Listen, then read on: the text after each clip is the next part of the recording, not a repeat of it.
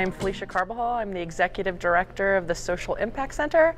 I sit on the board of Cage-Free Cannabis, and I'm also an advisor for Equity First Alliance.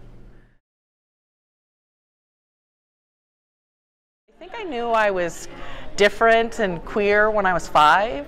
Like, I often tell people the first time I saw Linda Carter like spin around, it was just over. Like, I didn't know if I wanted to be her, but I knew, well, it was a mix of everything. I wanted to be her. I mean, she was just so beautiful.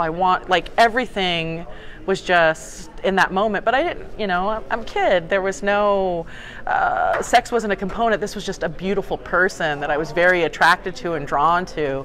But when I came out, I remember just feeling like shame.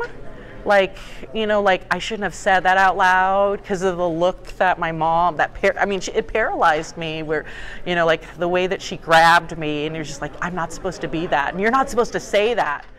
I remember when I had to reaffirm that with my mom when I was 18 to say, Mom, I'm still gay.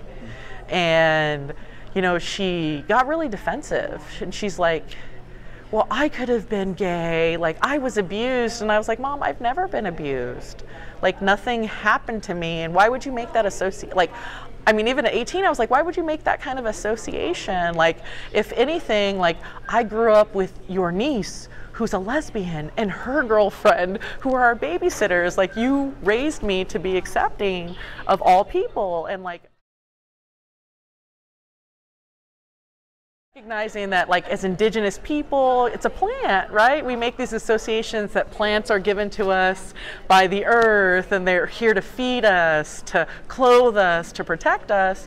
So, I don't know, for me personally, it was just like, oh my gosh, our people cannot be left out of this portion of the conversation, especially because we've been so criminalized by it.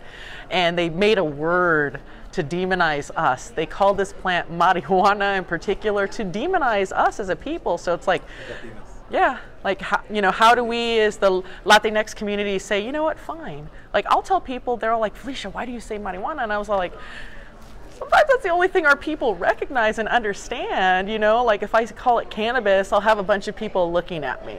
I'm like, okay, marijuana, and then, oh yeah, I know what you're talking about, you know?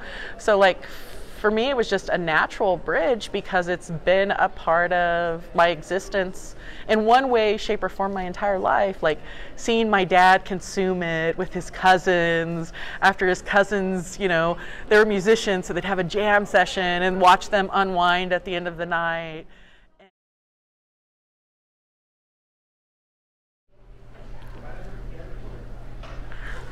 So I think I'd say the same stuff that I grew up hearing. Like, my mom would tell me, I grew up a very conservative Christian home, but my mom would tell me, hey, before you were born, before you were formed in my womb, you were set apart. So she'd tell me this, she'd tell me Jeremiah 29, I think it's like 29:1 or 29:3, it's like, before I formed you in your mother's womb, I sanctified you. I set you apart. So I think I would just tell 18-year-old me, you're gonna make it. And it's okay if you want to die sometimes. I mean, 18-year-old me, actually, I always tell people, I'm surprised I'm here. They'll look at me and they're like, what do you mean? I was like, I deliberately would do things that would put me in compromising positions because I didn't think that I deserved to exist. Yeah, well, I came from so much love, but then I also came from so much condemnation. So it's just like, okay, you're a good person. Like, oh, that good person doesn't really matter because you're queer. And then when I really accepted me, I was 19. And it was just that year, it was like 9 months from being away from home. And I had just made it to being 18.